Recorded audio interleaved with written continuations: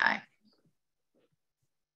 All right, there's our little reminder. So from here we are recording. I'm going to go ahead and start my intros because it looks like we've got a pretty good group on so far. Welcome everyone. Thank you for being here. My name is Amy Hartle. I am the Vice President of the Board of Directors of the Breast Cancer Network of Western New York. I know that I sent this out personally to some of my own contacts, so we may have people joining us from not only Buffalo and the surrounding Western New York areas, but also perhaps from other parts of the world, or at least the country. So we're glad to have you here tonight. This is such an important topic, and I have no problem owning up to the fact that one of the things that I was not expecting or anticipating with my breast cancer diagnosis and treatment, even choosing to have surgical menopause or surgical forced menopause because of my risk of ovarian cancer, I really was not prepared for what would happen to my pelvic floor and sexual health when it came to the experience of going into forced menopause and then having, because I had an estrogen fueled cancer, having my estrogen suppressed even more. And it's really taken a toll in a lot of ways. And I actually found Dr. Olson and her company Intimate Rose, and just in my own search for answers and for information. And so we're so glad to share this with you tonight. Again, I'm going to ask you to please have your microphone muted so that there's no accidental background noise. This is being recorded. And again, you're welcome to have your camera on or off. If you have a question, please put it in the chat. If you want to try and ask it in real time or not forget, we will do actual Q&A at the end. But otherwise, I think we're going to go ahead and get started. I would recommend that you put your view to speaker view so that Dr. Olson will be the main person in your screen. You might see a couple of other little boxes, but that way she's going to be the largest image on your screen, and you'll be able to see her and her presentation the most clearly. I have experienced a lot of what she's probably going to share here today, and I will tell you that it's fascinating and helpful. And we're also going to talk a little bit at the end about where, how you can continue your education and your work in this area. So, tonight's a jumping off point. It's to get you started. If you are someone who's experiencing issues in this area, or if you didn't even know this could be a problem, we're going to get you started. And then our goal is to help facilitate how to take things to the next level, whether that's through products, whether that's through working with someone in your local area, like a pelvic floor therapist, or finding other ways, other support to talk about it. I will say this again at the end, but just a reminder for our local participants that our classes at BCN, our health and exercise classes, are still running live, and our support groups are still meeting. They are meeting virtually right now. And our next speaker series in March, I will announce that again at the end. Right now is definitely planned. It will be on Zoom for sure. We are still debating whether it will be in person or not. So with that, I'm going to go ahead and turn this over to Dr. Amanda Olson to introduce herself and start this evening's presentation. So thank you, Dr. Olson, so much for being here. We're really, really grateful. Oh, thank you so much for having me. And I love the work you do and how cohesive your group is. And just, I love it all. You're doing such important work. My background as a healthcare provider is that I'm a pelvic health physical therapist. Our profession has been around for 40 years, but a lot of people are just now starting to become aware of it because it's been promoted both in the mainstream media and in social media a lot more. But as physical therapists, we have doctorate degrees, and we also have then additional training on pelvic health and healthcare as it pertains to the bladder, the rectum, and everything in between. And so additionally, I also have a company called Intimate Rose where I create products that help to empower people to manage their symptoms on their own that are dealing with highly sensitive issues like urinary incontinence, pelvic pain, bladder pain, things to that nature. So when we talk about pelvic health as it pertains to breast cancer, all of us as people prior to that diagnosis, and I have not had breast cancer, but I have had pelvic floor injury. There's a lot of different ways that the pelvic floor can become injured or have trauma to it that would warrant the needs of a pelvic physical therapist. An interesting thing that I found and that Amy and I have talked a lot about is that in breast cancer, a lot of the focus of the healthcare providers on your team and in your family and in yourself is on the breast tissue itself and on the initial diagnosis. And a lot of times those providers are working very hard as a team to help manage that cancer diagnosis and the resulting plan of care. And they forget to mention some of the side effects as it pertains to the pelvic floor, because there are so many other side effects, whether your plan of care involved chemotherapy or chemotherapy and surgery or radiation, whatever that was, all of those things can affect the pelvic floor. And we're going to talk more about that to begin with. But a lot of times, because they're so focused on the initial important work of getting that cancer diagnosis managed, that part gets left out. And then you're left dealing with it, wondering what on earth happened. And oftentimes feeling like you were not prepared. So I'm going to talk to you about some of those ways the pelvic floor is affected. And then we will talk about how it's commonly managed. So this is a pelvic model. This is the front, of course, and here's the back. I'm going to tilt it a little bit. Everything you see here in red are muscles, and these are muscles just like everywhere else in your body. They can be strong and they can be weak. They can be too tight and they can be too loose. They can have scar tissue from having babies and having surgery and having radiation to that area. And they can also be really well coordinated and not so much with the coordination. These pelvic floor muscles start at the pubic bone, swing wide to where you sit, and then come all the way back to the tailbone. And there's several layers here that I'm going to show you. They also surround the urethra, the vagina, and the rectum. So you can see there's a lot of different muscles. When we talk about the pelvic floor as a group, it's kind of like talking about the rotator cuff of the shoulder. They all perform similar functions, but there are discrete different muscles there. They house the pelvic organs. Mine are a little jumbly. I have pelvic floor dysfunction here. I'm going to arrange them so that you can see them here, because it makes sense then why the bladder, the rectum, and the vaginal tissue may have one teammate that's playing well and one teammate that maybe needs a little help. So in the top of the bowl here, so if you can imagine, this is your abdomen, breast tissues up here, and the pelvic organs are down here. In the very back, you see the rectum. In the middle are the vagina and the uterus sitting at the top of that vaginal canal.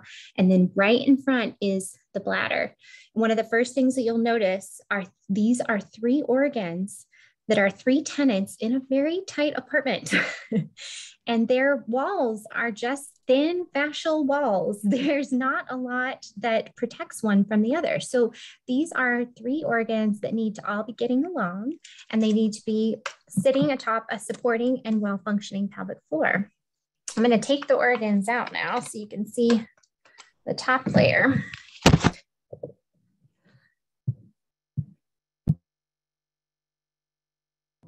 You hear me okay? Here's the top layer. So this was the superficial layer. So underneath all those organs, you see another big plate of musculature, and you see it swinging all the way from the pubic bone here, all the way out to the sides where our hips are, and then all the way back to the tailbone. So that is the general anatomy. So different cancer treatments can affect this differently, starting with the effects of being put into menopause, just as Amy was just talking about. So whether that menopause was induced chemically through hormone therapy and chemotherapy, or whether it was with surgery where you've had full hysterectomy and removal due to possibly having cancer in both places, or perhaps a associated risk of having cancer down below. Being put into a state of menopause can do a couple of things. Structurally, if you've had surgery, the removal of an organ is going to leave behind a gap. As you saw, all those organs are all snug as a bug in there. And if you take out an organ, the bladder and the rectum are going to sit differently. They're going to sink down a little bit into this pelvic floor. There can be some scar tissue associated with that. And also now in your vaginal canal, you have a cuff. So if I'm the vaginal canal, now we have some scar tissue up here. What that can mean is there can be some pain resulting from having scar tissue in there, can produce some pain with intercourse. So having penetrative intercourse and bonking up against that scar tissue can be really tender. And then also it can produce a sense of heaviness because those organs are not sitting against each other. Now they're sinking down below. I want to highlight a couple of things. One, scar tissue can be disruptive to the muscle itself. It can also produce pressure on nerves and vasculature, and that can result in pain. Don't ever let anyone tell you scar tissue doesn't hurt. It can, and it does. And that's a real thing. If you're having pain, you are not going nuts. It can be mechanical. There can be a lot of different drivers of it, but scar tissue is definitely one of them. The good news is that there's a lot that we can do, and I'll talk about the role of pelvic physical therapy in just a moment and how we manage it. Someone just asked about radiation. I'm on my way. So next, radiation to the area. Radiation to the area can cause changes in the tissue. It can cause it to be more stiff. So we would have less flexibility here. We can also have something interesting called stenosis. Particularly if you're having radiation to broad areas in through the abdomen and the pelvis and the genitals, that can produce closure around the vaginal opening here. That can make penetration, whether it's to have an exam with a speculum or to have penetrative intercourse, also very challenging, if not impossible, and also painful. So also additionally, looking at the effects of chemotherapy and being in menopause on the vaginal tissue itself, it is automatically going to become more dry. Estrogen creates blood flow to the tissue, which is something in a cancer diagnosis that we're very concerned with. We don't want that. So that serves its medical purpose when they start not having estrogen on board and not having blood flow to the area. But when we're thinking about in healthy tissue with estrogen being naturally produced by the organs, that makes the tissue very pliable. It produces moisture in the tissue, so it makes it so that there's less friction. And all of those things make for flexibility, elasticity in the vaginal tissue. And it also can help produce kind of that pleasurable glide during intercourse. And when that's gone, not only is it gone from a structural standpoint, but it can change how we want to interact with intercourse. It can decrease sex drive. It can decrease how we feel about ourselves, how we look at ourselves. And also when it doesn't feel good because of that loss of moisture, and we experience kind of friction or something and challenging during the intercourse, our brain says, ouch, that hurts. And it will automatically try to guard you and protect you, which can include spasming and closing of the pelvic floor muscles. When that happens, you're not doing it on purpose. It's reflexive. So the same way when the doctor bangs your knee, boom, and your leg kicks out, your pelvic floor muscles can guard to protect you against pain, even though you may be trying to engage in something that you know is not harmful or threatening and you want to do it. They're still saying, no, I remember last time it didn't go well. And those muscles are then trying to close and protect you in that way. So that would be a coordination issue. So from a pelvic health physical therapy standpoint, when you come to us, we are going to be spending a lot of time talking with you about your medical history and about what your goals are. So we're going to go through your complete medical history, talk to you about what are the symptoms that you're having. We're going to ask you about your bladder. How is How is continence status going for you? Are you going to the bathroom a lot? Are you having accidents? Are you having pain when you urinate? We're also going to ask you about bowel movements. It's all the fun things. This is how we make friends. We ask about, are you experiencing constipation? Are you experiencing diarrhea? We're trying to get a sense of how those three organs are functioning because they can drive each other a little nuts in there. So we'll ask you about bowel movements and how that's going. We will probably ask you about pelvic pain and about if you are having pain with penetration, whether it's having a speculum exam or trying to engage with intercourse. And then we will ask you what your overall goals are. Where are you trying to get? For some people, they want to be able to go on a long car ride and not feel like they have to stop every 15 minutes. They want to cough or sneeze or laugh and not pee their pants. And they want to be able to have sex with their partner. Some people, maybe penetration isn't a goal right now, but maybe in the future, they would like that. So we're going to meet you where you are, and we're going to form that plan of care to get you there. We do an assessment where we look at your posture. Having surgery, especially around the breast area, can cause changes in how we stand, and that can alter the pressure on the bladder and on the bowel. It can change how you breathe, and how you breathe affects the pelvic floor because the diaphragm where we breathe and the pelvic floor work together like a piston. So this is the pelvic floor and this is the diaphragm. When you inhale, the pelvic floor drops, and so does the diaphragm. So you inhale and draw down with your diaphragm, the pelvic floor drops, and you exhale and it raises back up.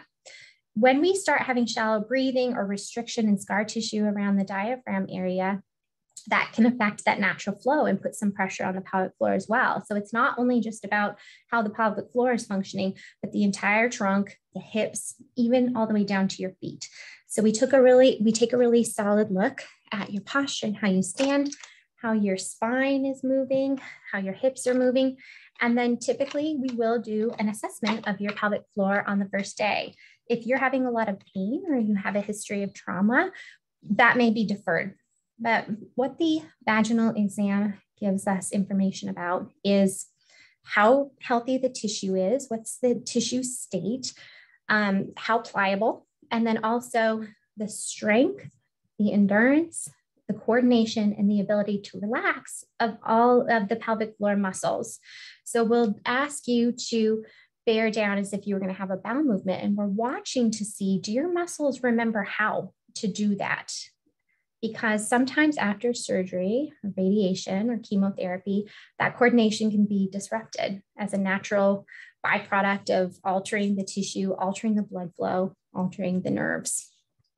We're also going to ask you to do a Kegel, and we're watching to see, do the muscles close and lift? And then generally we do an exam just using one finger. In physical therapy, we don't tend to use a speculum. We know that that's really uncomfortable, and we don't need the vaginal opening that wide open.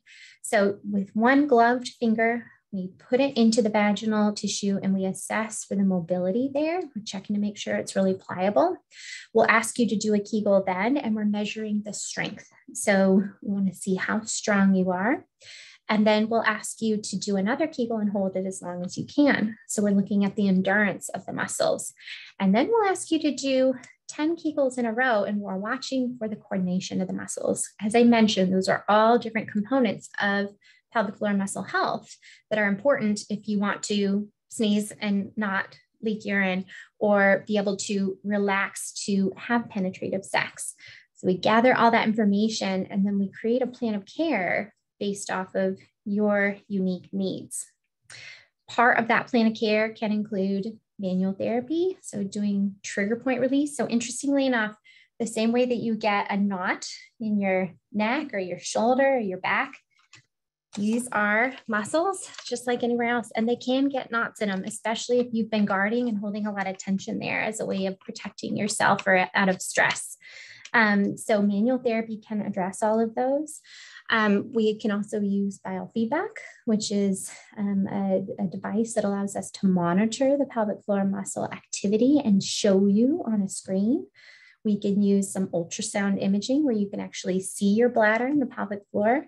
And then oftentimes we will use products to help you manage your symptoms at home and get you further, and also as a means of continuing your self-care after you discharge. In physical therapy, our goal is to get you where you need to be, to the point where you don't need to be coming into appointments all the time. Though we love having you, we know you have better things to do with your time. So one of the tools is dilators. These are the dilators that I create at Intimate Rose. Dilators, as you can see, are a cylinder device. Ours are made of medical grade silicone, and they come in pretty colors. I wanted them to be very cheery and happy and not look scary. So as you can see, the smallest dilator is about the size of my pinky. We're getting ready to launch a new product. You may have heard me telling Amy that our anal dilators, for those who have anal and colorectal cancer, the smallest dilators in that set can also be used vaginally too. But the point and the goal here, particularly after radiation and after chemotherapy, is to be gently training the vaginal canal and the pelvic floor muscles to be able to tolerate something for penetration, whether it's that speculum for exam or penetration with a partner. So if this is the vaginal opening here, the dilator is used to gently be able to train that tissue to be able to open and eventually get in. And then you can be doing gentle mobilization of the tissue there. And then eventually you would move on to the next size. So the point of having graded dilators is to make it gentle and progressive. We have 8 in our set here. And to make it so that you're not just training the tissue, but your brain. So the point is not to put on the TV and try to grit your teeth through this session. This is not a no pain, no gain type of physical therapy. If you've ever had physical therapy on your knee or your shoulder, that's a different planet. We don't do that in pelvic health physical therapy. It's meant to be tolerable. So if you're thinking about pain, and I know there's a lot of talk about pain scales, but if 0 is nothing and 10 is the emergency room, we want your pain at 2 or below when you're using the dilator. And some days are easier than others, but you're going to use plenty of lubricant. So you're going to put lubricant on the dilator, and you're just working with your body. There's a couple of different types of protocols, and depending on what your pelvic physical therapist and what your oncologists are seeing and what they're used to, different protocols involve 10-minute sessions 3 times a day, and some are 30-minute sessions 1 time a day.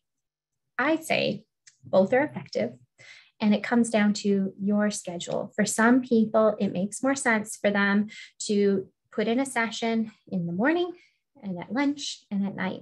And for some people, they're at work all day. It doesn't make any sense trying to dilate 3 times a day. They're saving it for the evening when they can come home, close the door, and really engage, and they'll do 30 minutes then. The outcomes are very, very similar. So we're doing low load, long progression training with the dilator for that. Those are dilators. Additionally, another tool to use are pelvic wand. So these again are the Intimate Rose ones. These are ones I created. They have different functions, but again, they're made of really smooth silicone. These are intended to be able to go in and do myofascial release or trigger point release inside the pelvic floor muscles. So it can go into the vaginal opening. The wands can be used on men and women who have had these kinds of procedures done. So for men, they use it rectally. For women, you can go vaginally or rectally, and both ends work in different ways. So this little curvature here is meant to come into the vagina and hook right under the bladder here for tender points that are in those muscles right underneath the bladder. Oftentimes, those can be driving a sense of bladder pain or urgency to urinate. So releasing tender points in that area is really beneficial. And then the longer thin end is meant to be able to come in and sweep all the way to the sidewall. You see how it goes all the way out to the hip here, and then also all the way back to the tailbone. The purple one is the original one. It's the first one I created. And then the other 2 have different functions. Turquoise vibrates. For people who have had chemotherapy and radiation and surgery to remove the uterus, vibration can be very, very helpful to stimulate blood flow to the area for healing and improving the pliability. The other thing is vibration itself is very, very soothing. So it helps to address the muscle itself. So this one vibrates, it has 10 different frequencies of vibration on it. So you can pick the one that feels best to you. Some people respond really well to very high frequencies, and some people like them softer and lower. So vibration there. And then this yellow one is temperature therapy. It can be hot or cold. So it can be placed into the freezer to retain cold, or it can be placed under hot water to retain warm. Your preference as a person plays a big role in which one's going to work best. If when you're sore, an ice pack feels and sounds like exactly what you want and need, typically in the pelvic floor, you're going to respond well to that cold therapy. And that can be especially true as in the stages of healing. If you're roughly 8 to 12 weeks out of surgery, sometimes having that cold in there can feel really good, especially if you're starting to get up and moving again and returning to some of your activities and you feel a little flared up. I detest cold. I am a warm person. So for me, always running it under hot water is the key. And you know who you are, right? If the idea of sticking a popsicle into your vaginal canal sounds like the worst day possible, then you're going to probably respond to warm. But it's 6 to 1/2 dozen to another. I can tell you, people are loving the ability to have it very cold. Want to highlight the importance of being very generous with your lubricant, whether you're using a device or you're trying to engage in some sort of, whether it's outer course or foreplay or intercourse, using plenty of the lubricant is a really good idea. Get a towel down, 1 to 2 tablespoons. That sounds like a lot, but when you're considering that the body can be absorbing it, particularly if you're really dry in that particular day, and reapplying readily. So keep it handy. Amy and I have had this conversation that's really fun, and it's that lubricants are so personal. It's almost like shampoo. So when you find the one that works for you, like stay with it. And then, you can always be trying new ones, but everyone responds differently to different lubes and everyone appeals to different qualities in a lubricant. So just do your homework. Sometimes it's helpful to have a couple of different kinds on hand to test and try and find what works best for you. Yes, perfect question. Someone's asking about silicone versus water-based. So for medical grade silicone products, such as mine and others on the market, you have to use a water-based lubricant with the device or a natural oil. So water-based lubricant or coconut oil, avocado oil, whatever you like. You can't use a silicone-based lubricant with medical grade silicone because they don't play nice together. And in fact, it tends to degrade the surface. It doesn't always happen, but it's happened enough in other products where the FDA makes this general recommendation, and we are FDA registered and compliant. So we have to say water-based lubricants with our products, but sometimes it's helpful to be having a water-based lubricant for use with the products. And some people really like the slip of the silicone-based lubricant for intercourse. So whatever suits you, whatever feels like it's working best is the right choice for you. The last device for urinary incontinence. So the previous products were talking about pain. Vaginal weights are to address urinary incontinence, which can certainly happen, as I mentioned, particularly if you've had hysterectomy. There's a lot more pressure on the pelvic floor. And if you've also had childbirth, so if you've also been pregnant, delivered babies, whether it was via C-section or vaginal delivery, all of those things can change the pelvic floor. And as I mentioned, there's a lot of different ways to affect our pelvic floor in addition to cancer. And so we've all lived this life, and then you add on this other thing, and sometimes that can create these new symptoms. But the vaginal weights are intended to strengthen the pelvic floor to address urinary incontinence, which is also a common symptom after menopause period. So the white weight is 25 grams. So the weight goes in just like a tampon would, except for not all the way up. It sits right in the vaginal canal on the pelvic floor. So in our model here, it goes right inside the vagina to sit right inside there. The pelvic floor muscles are then tasked with maintaining that weight in. If the pelvic floor muscles relax or are fatigued, boom, the weight will drop out. So you can do active Kegels with it, or you can train endurance. And the way you do that is place the weight in and then take a shower or do something else for 10 to 15 minutes. The pelvic floor muscles are working to keep the weight in during that time. And then afterwards, you get to take it out. So that's a really nice way to multitask, especially for busy people. But as the color purple gets darker, so here's white and it goes to darker pink, the weight gets heavier. So they're stepwise and progressive to help you get stronger as you go. The last item for addressing dryness is balm. So balm is like lip balm, but for the vulva. So it's like chapstick, but for down there. Ours is organic. It features essential oils and beeswax and other natural oils to help heal. And you can see there, it looks like lip balm. I've also been informed it's a really good eye cream. So that would be an off-label use. But for this, I just recommend applying as needed to the outer parts, the vulvar area of the tissue, particularly if you've undergone radiation or have had some sort of either chemotherapy or surgically induced menopause to help with the outer dryness, particularly if you're going through environmental changes, like when it's very cold outside and your skin is naturally more dry. If you've shaved or waxed, this can help reduce that dryness. It can also help soothe the tissue so it can heal.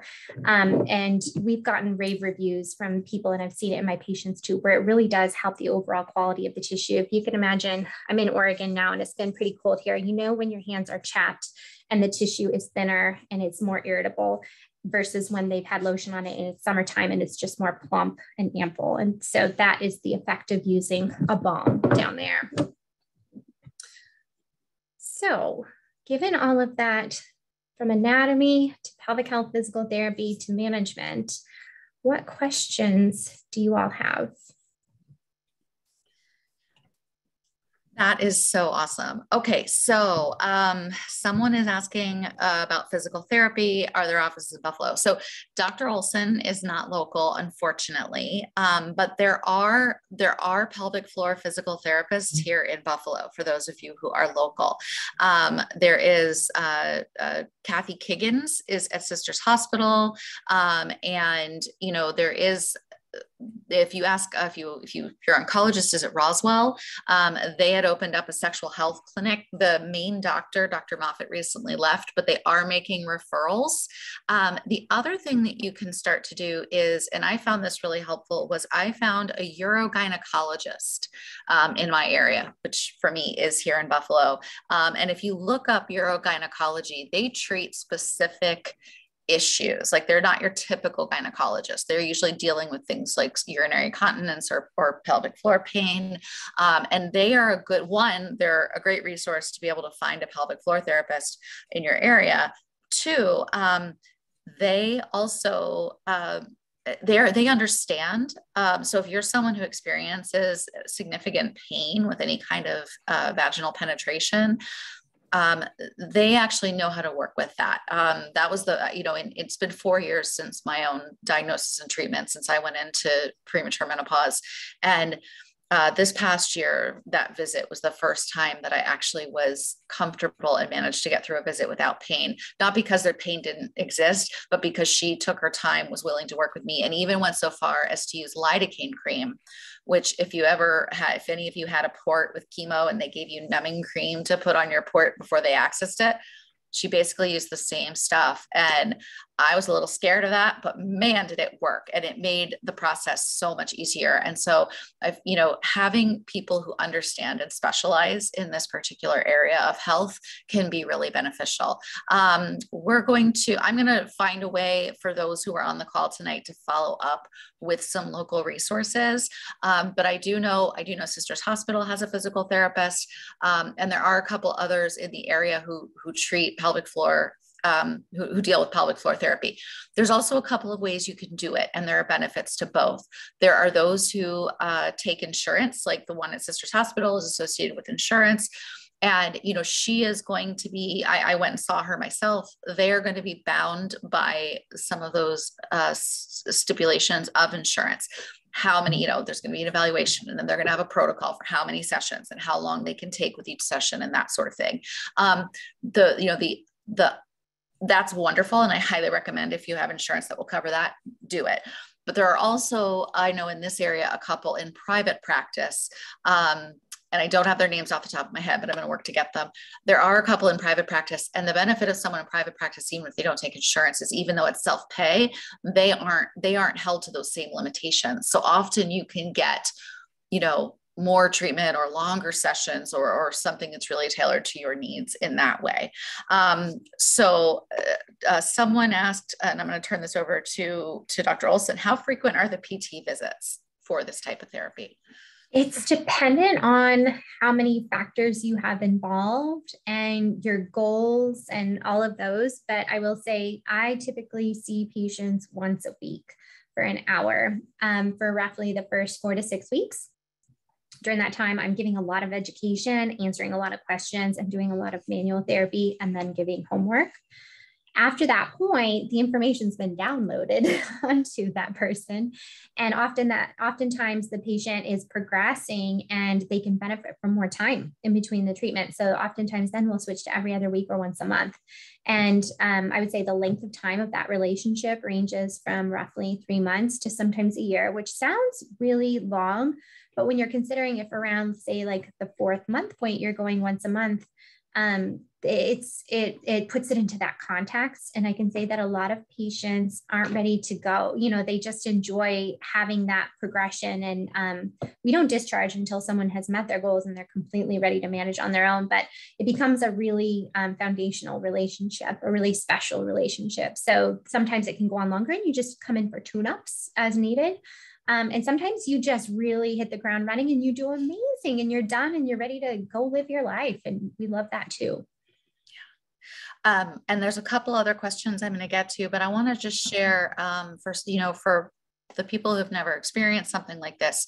I did go to pelvic floor therapy, and, I've certainly had gynecological visits before, and I didn't really know what the difference would be like. But this is actually, at least in my experience with one therapist, was a really soothing, relaxing experience. She made sure that I was comfortable. I spent time at the beginning of every session, basically with those nice heated packs that you can put in the microwave that sometimes they put on your back during massage, or you might have one at home for your neck. It was sort of like having a diaper made out of one of those, and just helps kind of put you into a better state of relaxation. So everything is a little bit easier when you get started. She certainly worked within my comfort level and my tolerance to make sure that anything she did, she explained what was going to happen first. And, the thing about a lot of this stuff too, is that it's okay to try different things at different points. For some of us, it took me a couple of years before I was ready to start working on this. And even after going to pelvic floor therapy and making some progress, I stopped going to therapy, and I kind of fell out of the whatever. There were other things in my life that just kind of became more important. And now I'm back to working on that again. I have a dear friend who went through her breast cancer experience 9 years ago, and it really upended her sexual life and with her husband. And, it's taken this long, but this past year, she really made it a priority, and she's really starting to bring that aspect back into her life for herself and with her partner. And that's okay. Like, this is something that it's okay to, it's not a quick fix. It's not something that is a win or lose situation. It's really about learning where your body's at, what your needs and goals are, and then trying a lot of different things to make it work. So we had a question about, and thank you for clarifying, when it comes to, say, prolapse, if there's pelvic floor prolapse, at what point would you need surgery? What point might therapy not be able to help that anymore? Sure. So there's two stipulations around that. So when we're considering prolapse, there's a couple of different grades. So I'm going to use more anatomical landmarks. And I would say a surgical candidate might be somebody who their bladder is completely out of their body, so a complete prolapse of an organ, maybe they're able to replace it back in, or a descent that is just so low that the organ is past the vaginal opening and constantly out, and there appears to be injury to the ligaments that suspend it. Grades less than that, we can strengthen the pelvic floor, reduce the scar tissue and pressures above, and we can often reduce it by up to 2 grades in pelvic physical therapy using conservative measures. So I would say the very severe cases, but the caveat to that is that some people in that condition with complete prolapse are not surgical candidates due to a medical status. So then it becomes a more complicated discussion. One of the things that I will say is that I've seen that procedure done well, and I have seen that procedure done horribly. I always recommend, if you find yourself being recommended surgery, that you get at least 3 opinions by 3 different practitioners in 3 different clinics. Because I've seen people who were deemed surgical candidates that their prolapse was very mild and we were able to fix it conservatively. And then there are also just surgeons who don't have the same techniques as others. There's great surgeons out there, just the same way there's great physical therapists out there. And there are ones that could maybe use an extra year of training. So I always recommend getting at least 3 to triangulate what you are hearing and to be able to make a decision where there's no conflict of interest from the person delivering that information to you. That's great advice. Thank you. So someone asked, can we order weights from you to be used with a physical therapist? She lives in Brooklyn, so she'd have to find someone locally. Yes, absolutely. They're available on our website, which is intimaterose.com. Yeah. And we are going to, like I said, we'll be following up with this recording is going to get posted on our YouTube channel, and we will be following up with an email out to everyone who was on the call tonight or who registered for the call with a link to Intimate Rose. I will tell you, I haven't personally tried the Kegel weights because that hasn't been my issue, but I have tried, I do own and have used the dilators and the pelvic wand, and they are incredible. I have tried other dilator sets, and I love Dr. Olson's by far the best because of the smooth texture. They're very velvety, whereas sometimes, even though they still say medical grade silicone, sometimes they're kind of shiny and like rubbery, and that just doesn't have the same effect at all. And it's surprising that they really do. You can really start as small as you need and kind of work your way up. They come with, you can get a handle so that they have a handle so that if you have trouble reaching, say, you can use the handle, and that makes accessing, penetration with the dilator much easier.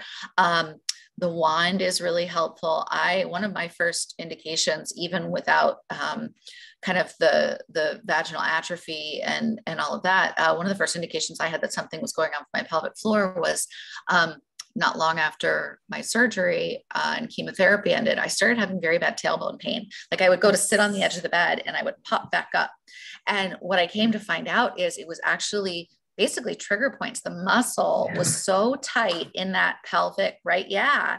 And where the muscles that attached. And so the physical therapist and I did work with those muscles to help loosen them up and soften them and relieve those trigger points.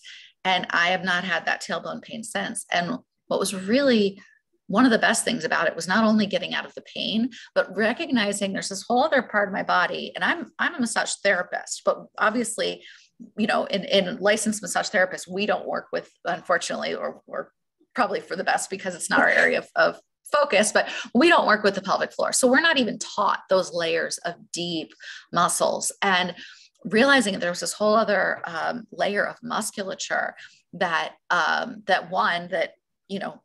could have this impact, but 2, that I could have an impact on, really helped relieve things. Like, of course, my brain first went to, oh, it's got to be cancer. The cancer's back. It's in my tailbone or something. And to realize that there's a lot of the times there are more there's more likely scenarios. And so again, just helping to get educated on that. And so we'll get you the information for Dr. Olson for Intimate Rose. And yes, you can order them. And certainly if you go to a physical therapist, a pelvic floor therapist locally, they may have brands that they like as well. But this is a great place to start. And I will say that Dr. Olson does an amazing job of having videos and information. So there's a lot of understanding of how to use the products yourself. I'm a big advocate of both and. Find a physical, find a pelvic floor therapist, find a professional to work with, and do the work at home at the point when you're ready for it. Someone asked, did you ever hear of doing Kegels by squeezing the anus rather than the vagina? I was recently taught that by a nurse at a urologist. My treatment was for urinary incontinence. Okay. So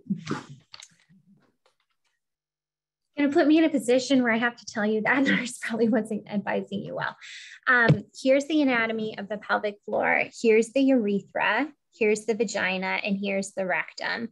So you can see how the pelvic floor muscles, as I mentioned, has different components to it. So when we focus on squeezing around the anus, we're actually contracting muscles that are about as far away from the urethra as we can get. And if we're concerned about the bladder and urinary incontinence, we want to be focusing on the anterior muscles. So a cue that is better for that versus kegling around the anus, which would be good if you were having fecal incontinence, is to imagine that your urethra in the front of your body is a telescope and you're trying to pull the telescope up and in, and focusing your kegling effort from your brain to that front part and to the middle part around the vagina. Another good cue can be to imagine that you're trying to pull a blueberry up and into the vagina, or that your pelvic floor is a claw and you're going to get a little stuffed toy from the arcade game, and it's going to close and pull the stuffy up. So those cues focusing at the mid layer and the front are going to be more effective when done in volume. So you can't just do 3 Kegels a day and expect to get dry. You got to do 10, and you need to hold them for at least 3 to 5 seconds and do it for multiple sets. So I don't mean to speak against what that nurse said, but anatomically that's inaccurate. Thank you for clarifying that. That's helpful. And certainly, there's clearly a purpose for doing Kegels around the anus, but yeah, that makes sense. And that's really helpful to kind of have that visual anatomy lesson too. Okay, we have someone who asked, could lower back hip pain be related to pelvic floor issues? Yes, they are all members of a musculoskeletal team. Absolutely. So here's your hip. So this is the head of the hip, and here's the long bone of your leg, and it attaches right here. Right inside of that are the pelvic floor muscles. So having a big knot or a trigger point here can send a referral pain that feels like hip pain, but it's actually coming from the obturator internus muscle, this deep rotator muscle within the pelvic bowl, because you can see how far wide it swings. Additionally, there are other muscles in the back. So again, here's the leg bone. The muscles go like this, and they attach onto the back fascial wall. So having restriction in that can also create tightness and issues on the pelvic floor, because they share a fascial, just a thin, tiny piece of tissue. These aren't compartments. They're all connected. Everything's connected. And then the back, depending on how your back moves or doesn't move, depending on how flexible you are, that can alter the mechanics onto your pelvis as well. And then if you look at the back, some of those nerves exit out the back and come down into the glutes here. And then all of these little holes here on your sacrum produce nerves that go into the pelvic floor. So any compression there from the joint, or from muscles that are too tight, or from using your back improperly, can result in changes in the pelvic floor. Yeah. Yeah. And in addition to those muscles, there's other ones that, like, there's a muscle we call the front back muscle. It's the psoas. It's a hip flexor, and it attaches like from the front of that spine there, and it goes down through all of that. Yep. And onto the deep inside of the femur. That physical therapist didn't do any of this with me. I'm going to mute you there just so that we can, there we go. So Dr. Olson, I'm going to ask you to say something so you come back into speaker view. Okay.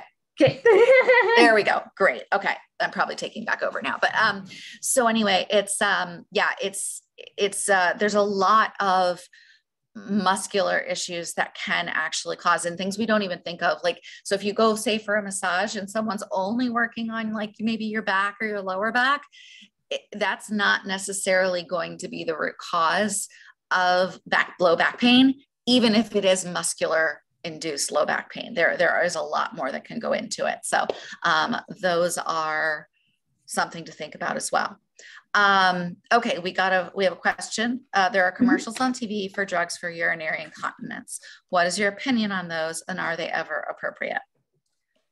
They are appropriate for people who have a true neurological diagnosis of overactive bladder. So what that means is for people who have, so the bladder has muscles in it, and sometimes they can be overstimulated coming from their spinal cord, or sometimes from injury lower down in the nerve as it approaches the bladder. Those medications tend to be appropriate for that specific population, but in order to properly diagnose that, that person would have to see a urologist and undergo urodynamics testing to monitor the behavior and activity of the bladder itself and of that detrusor muscle when the bladder is full, and to see how it responds when it's emptying. So that class of medication is really overutilized and poorly understood by the people that prescribe it. A lot of times I see primary care physicians prescribing some of those, and it's a pelvic floor muscle impairment. So that is what's happening with the drug class. Great. Thank you very much for that. And I would just like to add that, this is obviously a very specialized area of physical therapy. This is not your typical physical therapist. So it is important to find someone who understands and works exclusively or specifically with pelvic floor therapy. Dr. Olson, is there a good resource or a good way, even just kind of anecdotally, for someone to know, like, are there certain credentials or certain letters that are helpful to look for? Is there a website that, within the profession where someone could go and be like, oh, this is, find a pelvic floor therapist by zip code? Like, is there something like that you could share? Yes, those websites do definitely exist. So first and foremost, if you email my support team, support@intimaterose.com, and share your zip code, we will match you with someone in your area. Other places include a site called Pelvic Guru, and she also has a finder for all the different types of pelvic floor providers, including sex therapists and pain specialists, so pain doctor specific to pelvic pain and pelvic floor physical therapists. In terms of credentials, there's a couple of different types. PRPC are my board credentials. It stands for Pelvic Rehabilitation Certified Practitioner. It means I'm board certified as a pelvic health practitioner. WCS means Women's Clinical Specialist, and that's a board certification that would include pelvic floor and lymphedema as well, specific to women. So I treat all the pelvises and all the people. So mine's a more broad spectrum pelvic certification versus the Women's Clinical Specialist, but that WCS and the PRPC are the initials that you're looking for. That's fantastic. Thank you. And again, we will make sure to get those to share this as a follow-up. We'll get that Dr. Olson's and Intimate Rose's email. That is such a generous offer. Thank you for offering to match people, because that's huge. And that's often one of the hardest parts, is just not knowing how, you go to the great Google, right? And you might get lucky, or you might actually end up with someone who really doesn't know what they're doing. And then you have a bad experience, and then you're turned off, and, stops right there. So, that's fabulous. I'd also like to take a second to normalize for anyone on this call who may have learned a lot, or even had your mind blown a little bit tonight by whether, the anatomy, seeing how the pelvic floor is put together. I know I have women in my life who, really were, because they're of a generation, like, did not understand their own anatomy, did not know how everything kind of where and, where it lived and what it was next to. And, these are women who had babies and sex and like all of this. And, it is okay. It is, I think that, and learning to use terms, like one of the things that I've really come to learn since all of this is the difference between my vulva and my vagina, and that those are very different things. And that, even things like what you wash with can, if you're experiencing, say, vaginal atrophy and you have that thinning of the tissue, and that, a lot of soaps will cause extreme discomfort. And so finding things that are gentle enough, really washing kind of the outside and the vulva and the vagina. I've been told, and maybe Dr. Olson has an opinion on this, but that, the vagina itself doesn't need to be cleaned in the same way that we think of maybe our rectum or our armpits or anything else. That, in society, in culture, we have been brought up to believe, it's like douching and all these things, that we have to keep the vagina, smelling like a rose and clean and whatever. And our vaginas are really natural. And so getting familiar with them, getting comfortable with them, and being able to bring health back to them so that they, at the very least, don't cause you discomfort or dis-ease. And at the most, hopefully bring you pleasure and all that they're also equipped to do, right? And so there is a book out there. Again, this is just a personal recommendation, but Dr. Jen Gunter wrote a book called The Vagina Bible.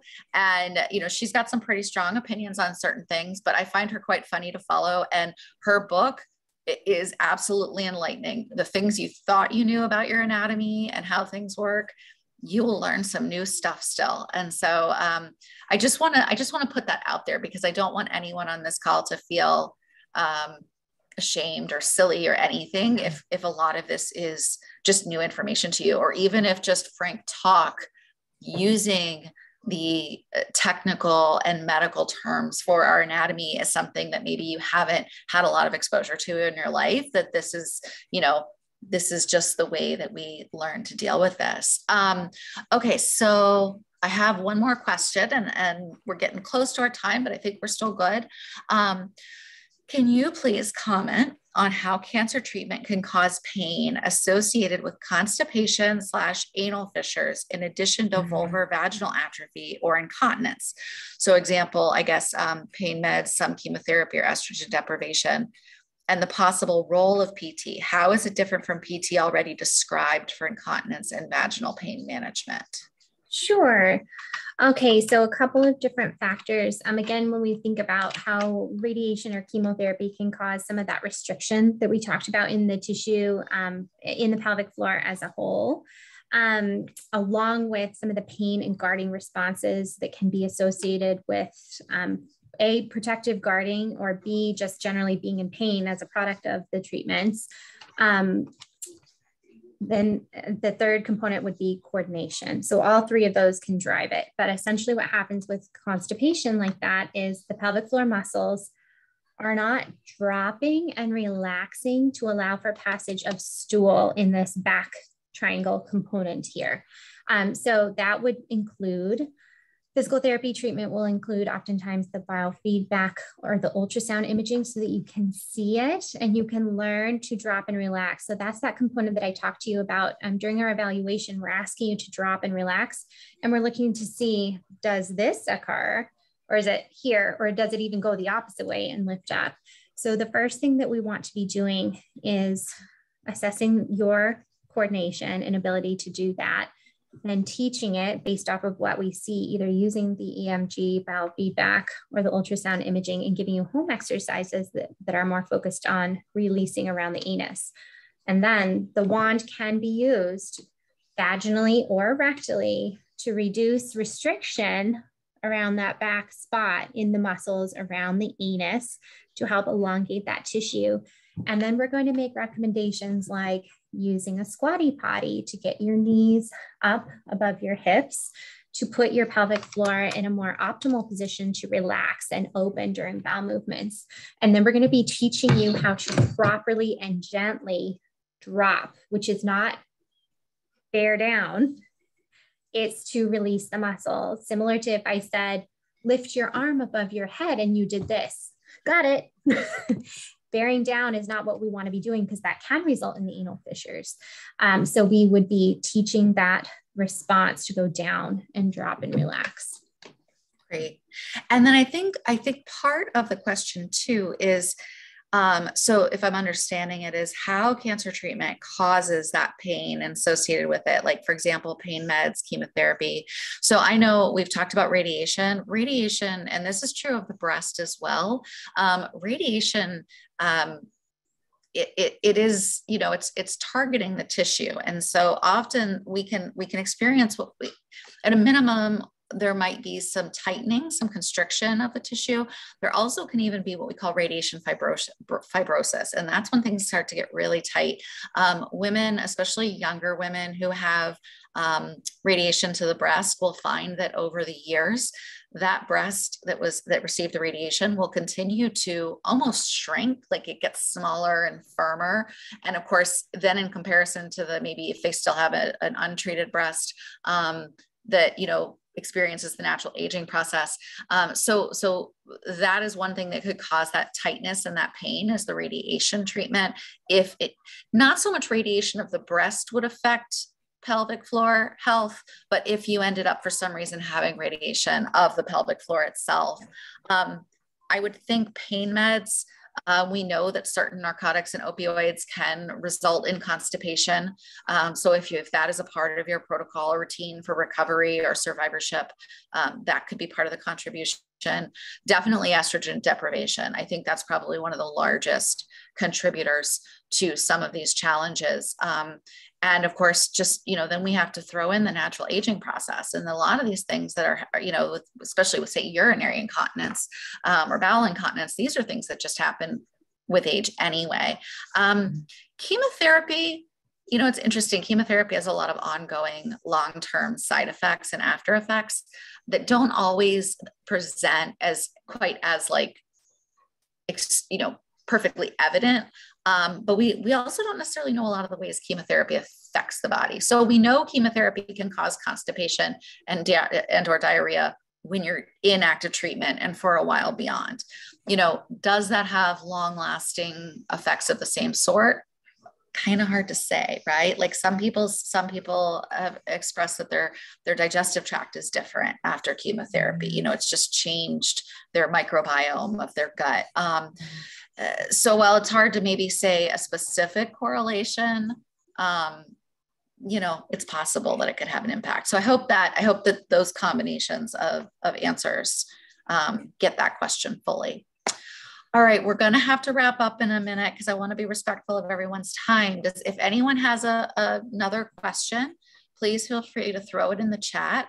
Let's see, I feel like I had one more thought. I will tell you that Dr. Olson and her support team are amazing. So if you have questions, definitely reach out. There are a lot of, this is what I wanted to say too, is that kind of like Dr. Olson said about, that pain isn't in your head, and that if you're experiencing these things, like if you are experiencing these types of issues, whether it's urinary incontinence, whether it's pelvic floor pain, whether it's inability to have, what would feel like a normal sex life to you, or the things you want to have within your sex life, if that is happening, please don't give up. Please advocate for yourself.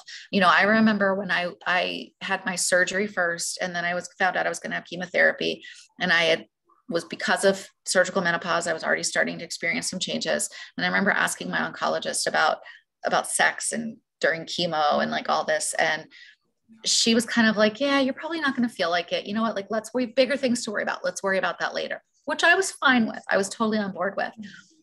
But then time goes by and more time goes by, and no one's really mentioning it, and no one's really looking after that part of you. And, like I mentioned with my friend who's 9 years out, there is no end to this. And I have met women through various groups who, are returning to healthy, active, pleasurable, functioning sex lives. And it doesn't mean it doesn't take work, and it doesn't mean it might not be slightly different than it was before, but it can happen. And especially like Dr. Olson said, you know, even with the prolapse, like there's so much that can be done with these therapies.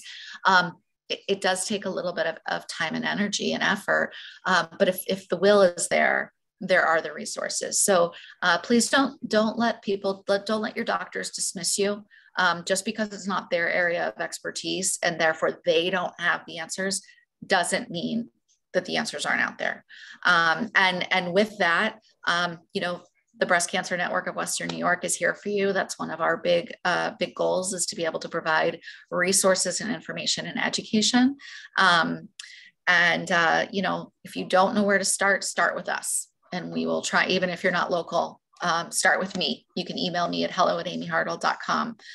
This is one of the services I offer privately through my business, is survivorship consultations, to find resources like this for you. So we have someone saying excellent program. Thank you so much. Dr. Olson, are there any final comments that you would like to add, or any final thoughts you want to leave us with? Oh, you put it so beautifully. That's you essentially mimicked exactly what I say, is that there are resources available. Don't give up. I know that the energy that goes into having gone through your treatment is just so much, but it's worth it to get through on the other side too, when you feel ready for it. So thank you so much for having me. And I do, in Jen's book, the Vagina Bible covers primarily the inside of the vagina. I have a book also, Restoring the Pelvic Floor for Women, that covers the pelvic floor and all of the things that I just described too. So, and it's available on Amazon, and it's also available on our website. All right. Well, I know where I'm going now, to your website, because that is a book that sounds like it needs to be on my bookshelf. So that is fabulous. We're getting so many comments in the chat about how informative this was, how helpful. Someone commented how much they appreciated the pelvic floor model instead of diagrams. Yeah, it does. It makes your points easy to understand. And so thank you for that. And thank you for just being so, you know, making this presenting it in such a true educational medical way, but in a way that's easy to understand.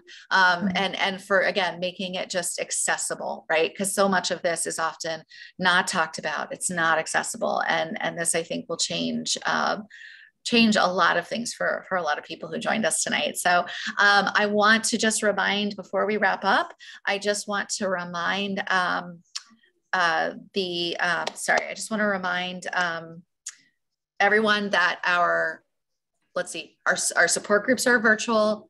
You can find all that information on the BCN website. It's bcnwny.com.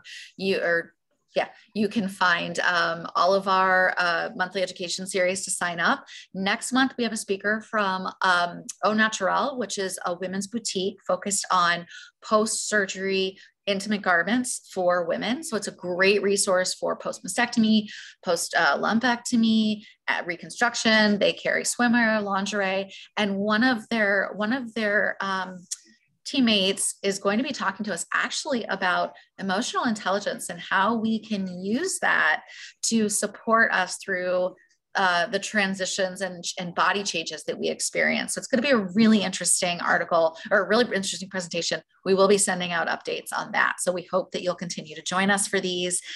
If you're out of town, these are going to continue to be presented on Zoom. So please feel free to continue to join us and spread the word. Just because we are a small local organization in Buffalo doesn't mean that we aren't happy to have an impact greater than our own zip codes. So thank you so much. And yeah, we even have someone in here who already knows your products, Amanda. She said she finds Intimate Rose products so helpful. So that's fantastic. All right, we're going to sign off. I'm going to stop recording now. Dr. Olson, thank you. And everyone, thank you. Stay tuned. We'll be sending out the recording, and can't wait to see you all again next month. Sounds great. Thanks so much for having me, Amy. It's always a pleasure. Thank you.